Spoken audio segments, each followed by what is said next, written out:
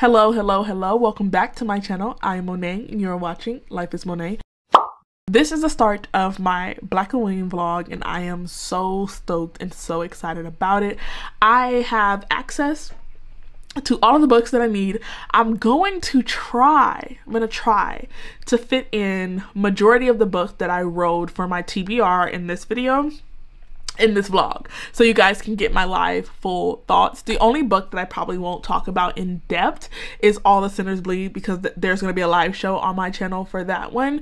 So if I do mention that in this vlog, it will be very brief because I want to hold on to my thoughts, but no guarantee that I will be able to fit in all the books that I'm reading this month in this vlog, because it's only October 2nd and this month is like jam-packed. So me and my bookish friends actually have a trip coming up in like 48 hours that we've been planning. We've probably been planning this trip since like May, like April, May. Yeah, so it's been like, you know, it feels like a long time coming. I'm all packed, so like that's a positive. So you guys will be seeing me meet up with some Booktube darlings, Booktube friends, and I'm like so excited about it because we're gonna be in like this cabin like house in the middle of nowhere, and it's just gonna be a fun time of just chilling and reading and drinking wine. Though I think the first book I'm gonna pick up is House of Hunger, but like no promises. For those of you guys who did not watch my TBR video, the books that I rolled include Nana by Brandon Massey, House of Hunger by Alexis Henderson, All the Sinners Bleed by S.A. Crosby, The Good House by Tanana Reeve-Dew, and then The Jigsaw Man by Nadine Matheson. Those are the 5 books on my TBR that I'm gonna try to fit in this vlog. So I just got a package in the mail that is definitely related to this vlog because it is my purchase from the bonfire that Bree organized. Look at this. I'm so stoked about this. Like, this is definitely my hoodie for the fall season. This is a maroon color that actually smells pretty good, and this says stories where we don't die first, and then it has the Blackoween trademark. This quote, I'm like so floored that Bree went with it because I was a part of the brainstorming process where we were looking for some like quotes like this to put on the merch. So it was so beautiful to be a part of that and to see some of my ideas come to life on a hoodie that I now own. So if you see me wearing this in a couple of clips, you know what happened. I haven't read anything for this vlog. I will tomorrow though, for sure, when I'm on the plane, while I'm traveling, while I'm flying. So stay tuned for that.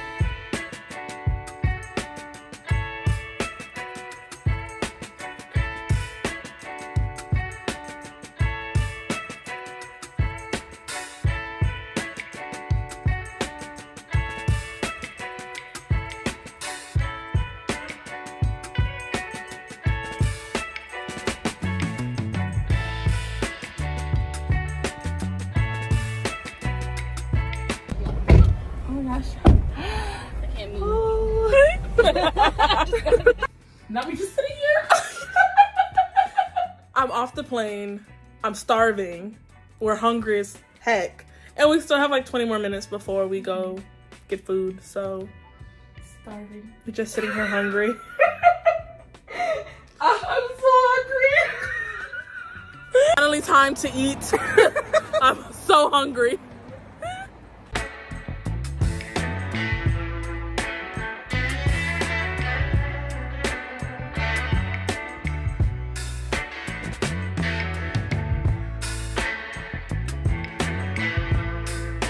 To get a clip for my YouTube. Bree, say hi. Be easy. Oh, hello. Bree is so much taller than me. Bree's the name. Black Tissue's the game. I'm getting a clip with everybody in there. Not you, not me missing Ashley. Everybody except Ashley.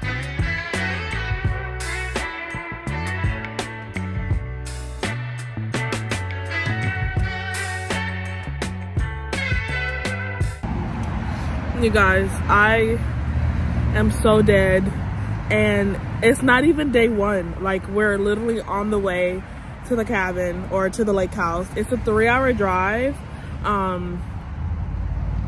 and I needed coffee to function. I'm sorry that this update is so ghetto, but I am halfway through House of Hunger, and I am really enjoying it. I am seeing a lot of the things that I liked about The Year of the Witching, and I think that this author just does atmosphere so well. And the book seems like extra creepy because most of it is a mystery to you. She's not explicitly saying what's going on. Like, she's not even explicitly calling them vampires. But I just wanted to let you guys know that I am halfway through House of Hunger. I'll probably read a little bit on this 3-hour drive, but that's if I'm awake enough to function. I'm definitely very excited to get to the cabin because the pictures just look so beautiful and I want to see it in person. So we are in like 3 separate cars, so we'll probably be arriving at like 3 separate times, so we'll see.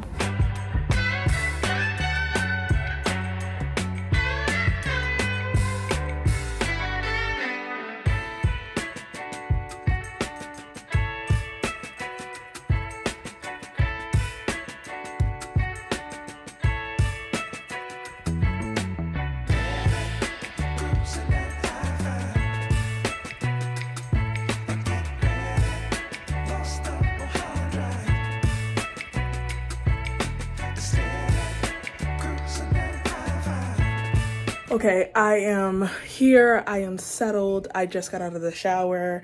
I don't know how much reading I'm going to do tonight. Probably none at all, if I'm being honest. It's pretty loud downstairs. It's basically a party right now. It is so cool to see everybody in person. Sorry, there was a loud car going by, but yeah, it's so cool to see everybody in person and to vibe with them. It's time for us to make pizzas, so it's kind of like a build your own pizza topping kind of night. So I don't know if I'll be able to update this vlog again tonight, but probably in the morning, and hopefully I would have done a little bit reading by then. Living life in the fast lane. I want to change right from me.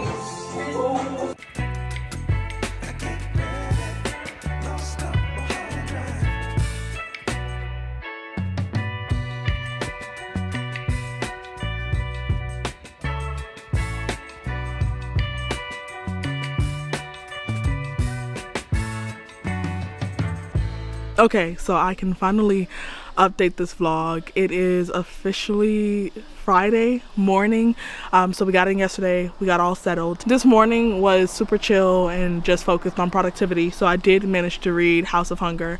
I'm about 65% of the way into the book, and I don't know if I like this one more than The Year of the Witching, but I do see an improvement of all the things that I enjoyed when I read The Year of the Witching, and I do still really like this one. It's like her writing gives this very like eerie feeling, and so we have our main character Marion, who is like living her life basically in the slums, and she is scrapping and fighting for every penny to her name, and it's just her and her brother, who has an illness to himself, and he's bitter and angry and violent, and she sees this posting in this newspaper to become a blood maiden in the north. She goes to the north against like her friend and against her brother's wishes to become a blood maiden, and at first she comes into this house that has this very steep hierarchy, and all the women are vying for the attention of their like matron, and at first she's like spooked out about it. She's like, this is weird, why is everybody like so lustful, how does these relationship dynamics actually work with the matron? And you start to see this slow change where she is witnessing the madness of everyone else, and even though she's observant of it and she's like analytical and trying to figure out like the nature behind this, she also like is welcomed into the system, and she becomes easily acclimated. And so you as a reader start to witness that the same things that she was observing about the other blood maidens and their relationship in this household, she is now becoming a true blood maiden herself, because she is participating in the system. She has the same relationship dynamics. She used to feel bad for like the first maiden because they would get sick and it's a lot of pressure and they're constantly bleeding and that takes a toll on the body, and it went from being deeply concerned about, you know, what about the rights of the blood maiden and the health of the blood maiden, and why are these girls willing to sacrifice everything that they are and even risk death just to please this matron. And then we get into a position where she is now first blood maiden, and she is now like jealous of anyone else having a relationship with her matron, and there is this like quasi matrimonial connection between them because they're in this deeply intimate relationship, but the power dynamic is very, very unequal. And so yeah, she is now in the exact shoes and in the exact place of the person she used to judge before her, and I am enjoying it. It's not really like progressing in terms of a story, like we're witnessing something happen, but it doesn't really feel like it has a real storyline. But not that I'm complaining about that, like I still am really liking this, and it's making me like curious to know like where we're going and like where we're gonna end.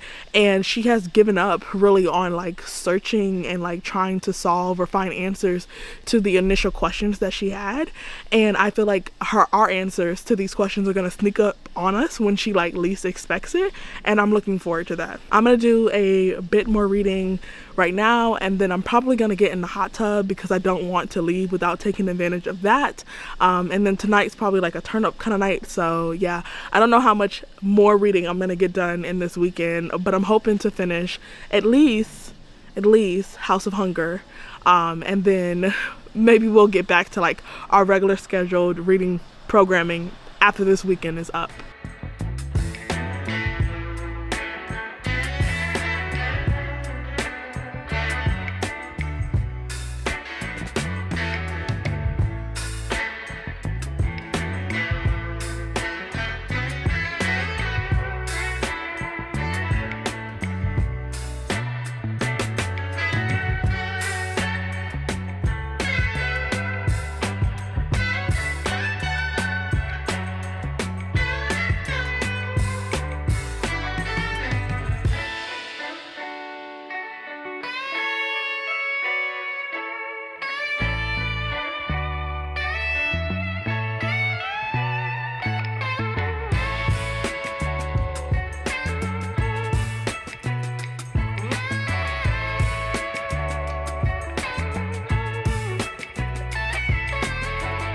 It is officially our last night here in the cabin.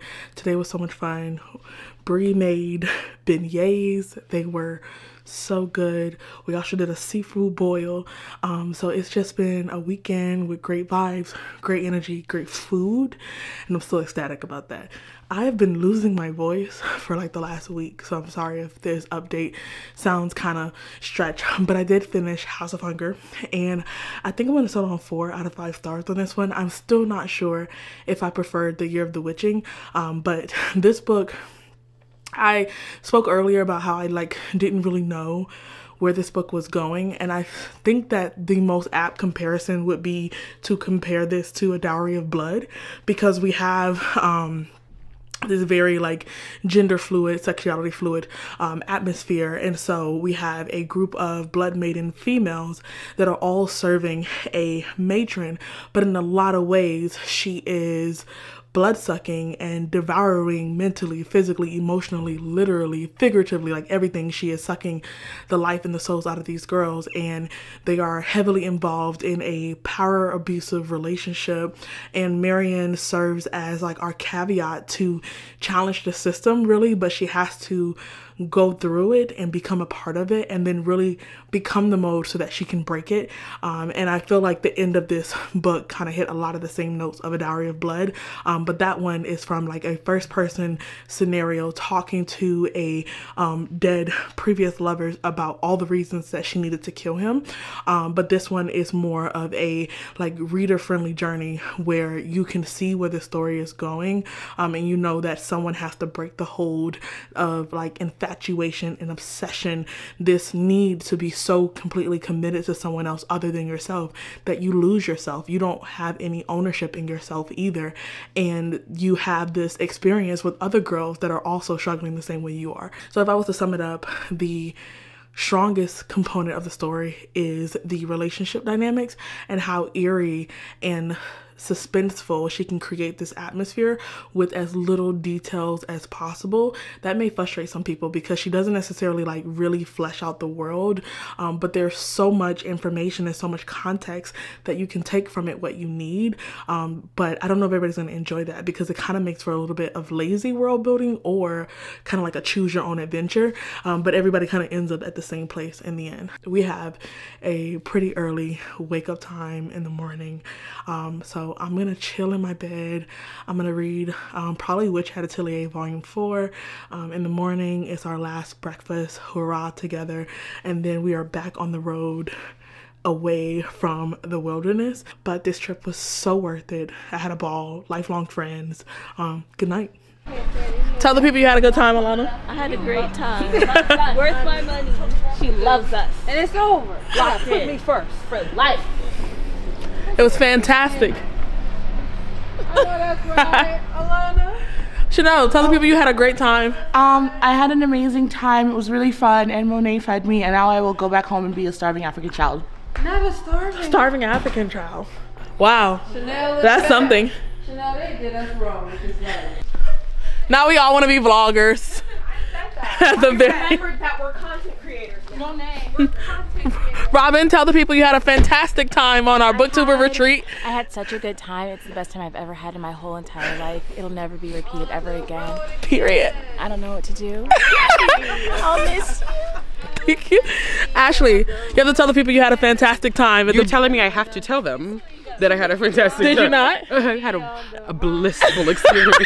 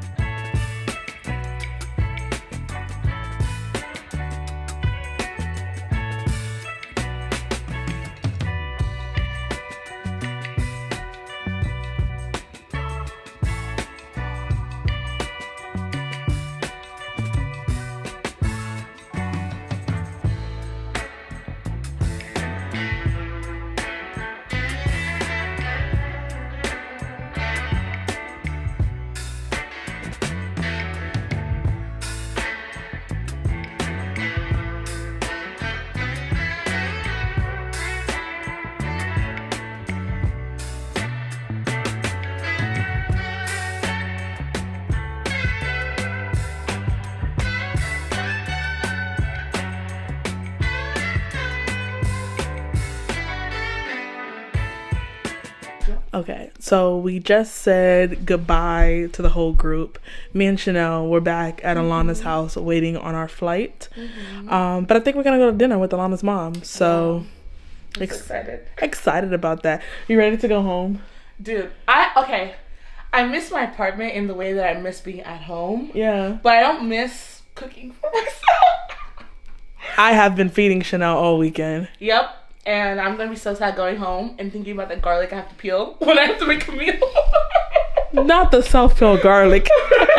So I'm officially back home. I made it back home yesterday evening around 6 o'clock. So I spent most of that time just loving on the kiddos, loving on my husband, and just getting settled. Today I've been doing a lot of work that was left neglected while I was gone. So it's pretty much a catch-up type of day, catch-up type of week, taking it pretty easy. It's so hard when you come back from a trip, like a vacation type trip, and you just don't have the drive.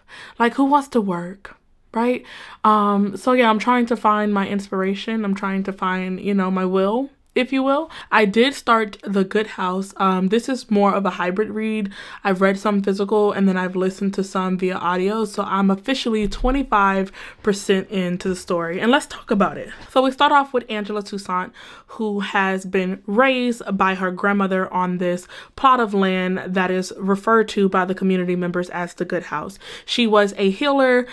She was an immigrant. She was an African-American woman, and there has been a combination of just her nurturing skill as well as like superstition and like false beliefs that her ability to heal individuals goes beyond the scientific into the spiritual realm. And so there's this like deeply rooted faith within Angela's grandmother as well as the house, because they feel like it just has very good energy on the property. Angela is married. She has a teenage son. They're hosting a barbecue at the house, and something tragic happens where Angela ends up losing her son at this house. So we jump ahead about a year or two into the future. She has divorced the father because of his culpability in her son's demise, and she is called back to the house for a variety of reasons, but she just hasn't been there in a long time. So she's going back. She's feeling very unsettled. She's feeling very nervous. She likes living in the city. She likes being a big shot lawyer and like a talent agent, because it's like she's one person within like a pool of people. But when she goes back to her small town where she grew up, that is so provincial in a lot of ways, so small, it doesn't have a lot of BIPOC members. Really, Angela and her family are really the only like kind of Black individuals within this town, and everybody knows her. So she's going back to something that is uncomfortable for her and something that has like given her trauma, and she has experienced tragedy there, and everybody knows because of how famous and popular her grandmother was and the things that they witnessed with her mother and all variety of things. So we're back at this house, and something is just weird. Things are happening that literally don't make sense, and it's almost as if like the things that have occurred could be chopped up to a coincidence or like a weird anomaly, but they keep happening back to back. And so we're not at the point where you feel like there's a lot going on beneath the surface, but too many things are happening. Too many small things are happening for it to continue to be coincidences. For example, her friend travels back with her, and her dog like leaves one day, and she's like, I did not let him outside at all. Or her friend wakes up downstairs in the basement, which is where her son actually lost his life, and she's like, I've never sleepwalked in my life. Why am I down here? There's also a man that kind of like walks out and gets hit by a car, and the driver says that like he looked right at me, he saw me, but that person that was killed in the car accident, he was deaf on one side, and that side was where the car was coming from. So it's like everybody assumed that maybe he didn't hear the car coming because it was coming from the left side and he's deaf on the left side, but the witnesses are like, no, he turned around, looked at the car, and like walked right into it. So it's these situations where, depending on the person that is sharing their like perspective with you, it changes some details, and those details either turn out to be a coincidence or they turn out to be something much more like ominous. It's a very, very slow story. We've taken a lot of time to build up Angela, her family, the lore of the town, the lore of her grandmother, but I still feel like we only know her grandmother in like a superficial way, and I feel like there's so much more to Angela's grandmother than she knows. But she's also a busy woman juggling a lot of PTSD, a lot of responsibility, and she's purposely checked out of what's happening or what has been happening in Sacagawea because of, you know, just the pain that resides there of losing two loved ones. So I'm comfortable. It feels like the type of book that will have a very good payoff for the investment, but it is an investment because there's no rush here. Tananarive Due clearly knows the story that she wants to tell, and she is in no rush to get to her point. She's in no rush to really wow the readers, so it requires some upfront investment, some upfront patience, and if you're not hooked on the story in the beginning, because of how slow it moves, I think that it would take you a while to like get invested, and it might make you want to DNF the story. I am not there because I find all of these things very interesting. I just know that it's going to take me a bit of a time to like kind of get through it because of how like laborious the reading part kind of feels, because it is such a long book. It does help that I am doing a hybrid read between reading it physically and listening to it on audio. I'll be jumping back into it a little later, but I have so much editing I need to do and I need to get started right now, and I don't want this vlog to be super long. And I feel like with all the footage that I have so far, if I don't start editing down and like kind of pacing myself, this vlog could end up being an hour and a half long, and that is not my aim. So today is actually my first time doing live sprints for Blackoween. I have not been able to pick up The Good House in the last like 2 or 3 days just because I've been so busy, and I had some other obligatory reads that I needed to finish. So yeah, we are getting ready. We're 10 minutes out from going live on my channel, and I'm doing 2-hour sprints. My goal is to do 2 45-minute sprints. So hopefully I have an update by the end of this, but it's actually time for me to get set up. So I'll be back. Good morning. It is Friday morning, and I have had a hectic week, and I feel like I still have a very packed weekend, but we'll talk about that in a bit. I did finish The Good House by Tanana Reeve. I mentioned earlier in my previous updates that I felt like the book was very slow in the beginning, and that it took a while for the book to like really find its momentum and to really take off, and that remained consistent throughout majority of the story. But I have to say that once like things started happening, I could not put the book down. Like at that point, I was so deep in the trenches, I was so deep in a sunken place that I was like, I need to see this through. And I feel like there's more like unsettling things that are happening, but not many like surprises are thrown at you. So whatever your expectations is, or the things that you are having like nerves about in terms of the plot, remains like the things to be focused on. She doesn't really like throw you for a loop or blindside you out of nowhere. And I feel like I appreciated that, because I was already like, my anxiety was already kind of high just dealing with all of the things that were like in the story itself. And I don't know how many surprises I could have put up with at that point, because then it would have just been way too much for me. So I'm gonna settle on 4 stars for this one. I'm really glad I read it. I do want to read more from her, so this is the beginning, but most certainly not the end. This book really felt like a classic novel, like a Black classic novel, in the same way that reading from N.K. Jemisin or Octavia E. Butler feels when you are picking up their books. And so I have so much like fondness and appreciation for what she did here, and what she has contributed to the genre going forth. So my focus for today is to meal prep some meals that I can keep in my fridge for when I just get hungry and don't feel like cooking. I also need to meal prep some breakfast burritos and freeze them. So there's gonna be a lot of cooking and a lot of kitchen cleaning today. I'm also giving my daughter some knotless sprays before she returns to school, because she has been off for the first 2 weeks of October for intermission, and so she's going back to school, and I feel like I need to do her hair before that. So I'm already halfway done, so we're gonna finish the other half of her knotless braids today, and then once I get all of that done, I have some laundry to do. I'm already halfway through the laundry as well. So like I helped myself out yesterday when I was finishing up reading The Good House or listening to The Good House. I helped myself with like doing half my daughter's hair and half of my laundry and some cleaning so that I could, you know, finish off today. And then once I'm done with all of that, I need to sit down and I need to create a lesson plan for next week for my internship. So I have a lot of things to chip away at, and I don't want to do a long book. So I feel like today I'm going to listen to by Brandon Massey, which is a, let's see how long the audiobook is. It's probably going to take me about 4.5 hours to finish Nana. So that sounds very perfect, because I can get through like the bulk of my cleaning and cooking with that. So I'm trying to put All the Sinners Bleed towards the end of this month, so that when I do my live show, it's fresh on my mind and I have all my fresh and first like emotions and things like that. So I'm not picking that book up this week. So I feel like I'm gonna read Nana, tell you guys my thoughts about that. I may or may not include The Jigsaw Man, but I probably won't be including All the Sinners Bleed. So we're getting close to the end of this vlog. I hope you guys have been enjoying it.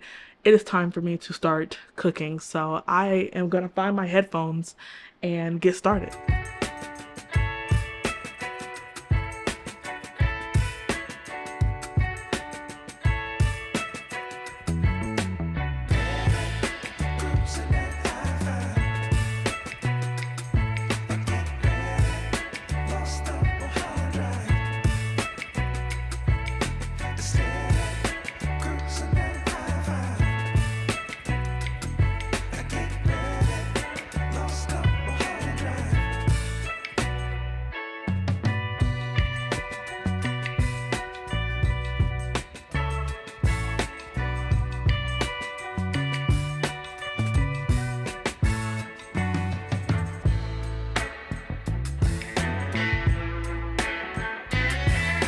Today has been very successful so far. It's only 4:45, but I've done all of the meal prepping and cooking that I wanted to do earlier. I finished my daughter's hair. I have done all the laundry.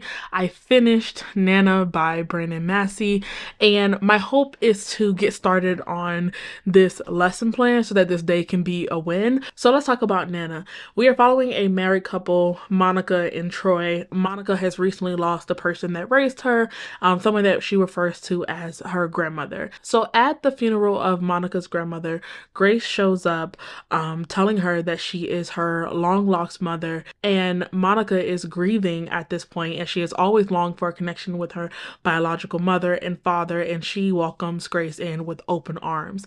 Now this book is rather fast paced. It's short, so it takes off rather quickly, and I think that that's the strong suit of the story. My favorite part about this was absolutely the journey. I feel like the ending could have been stronger. In a lot of ways, the ending felt rushed and it felt abrupt. So there's not a lot of like love lost in terms of like where the story ended. I would have liked for it to end in a different way. I do think that that is what would have compelled me to give it 5 stars, but ultimately I gave this one 4 stars as well. But I like this one so much more than The Good House, and I definitely want to read more from this author because like just the unraveling of events. And so this is another one again where like you really understand what's happening, you understand what's at stake, and so there is not a lot of curveballs. You have a full level of expectation for what the author is doing with the story, and I really enjoy that. I am someone who enjoys payoff for an author. I don't need to be shocked or blindsided or surprised in any way. If I can see where we're going and I see you setting up the foundation and executing every plot line and every turn in a way that just feels seamless, then I am really going to enjoy it. And so that's true for this book as well. Still really, like I said, no surprises towards the end there. It could have been fleshed out a little bit better, but this was the perfect read for me to listen to while I did all of my errands and chores for today. I'm gonna get started on this lesson plan, and I'm gonna start the Jigsaw Man later tonight. I would actually like to get this vlog up this Sunday since it's Friday, so I'm going to read as much as I can of the Jigsaw Man between tonight and tomorrow. I probably won't finish it, but I'll share some of my initial thoughts before I wrap up this vlog. Happy Saturday. Last night I started reading The Jigsaw Man by Nadine Matheson, and I decided to DNF. I'm gonna find another book that fits within the prompt for this one to replace this one, but I recently did a video a couple of months ago where I tried to see if I liked murder mysteries, and majority of the authors in those murder mysteries were British. So I feel like I got really acclimated and familiar with the writing style, and so as soon as I started reading this one, it gave me like the same vibes, and I was like, I think that this author is from the UK. So I went online, and sure enough, Nadine Matheson is from London or currently lives in London. I'm not sure which part I read, but there's just something so unique in particular to UK authors, especially when they are writing mystery novels that include murders, because like that's my area of expertise at this point, and it's not vibing with me at the moment. It's not my preference. It takes a little bit more investment than I am in the mood for right now. There's just something about the tone that feels a bit drier to me, or like a bit flat to me, and I'm just not in the mood for that right now. So I decided to DNF this one. I don't know at this moment what I'm going to replace that book with, but I'm going to switch over to some obligatory reads, especially for my Patreon, because I still need to read our Patreon pick of the month. So I'm gonna go do that, and then I'll come back around to All the Sinners Bleed. Be on the lookout for a community announcement on my channel on when I'm gonna do my live show for All the Sinners Bleed. I truly hope to see you all there. Every time I try to sit down and record, I feel like my voice starts cracking, and I hate that for me. Anyways, this vlog has been fun to film. If you've made it here, leave me a food emoji in reference to my trip, and I will see you guys in my next one.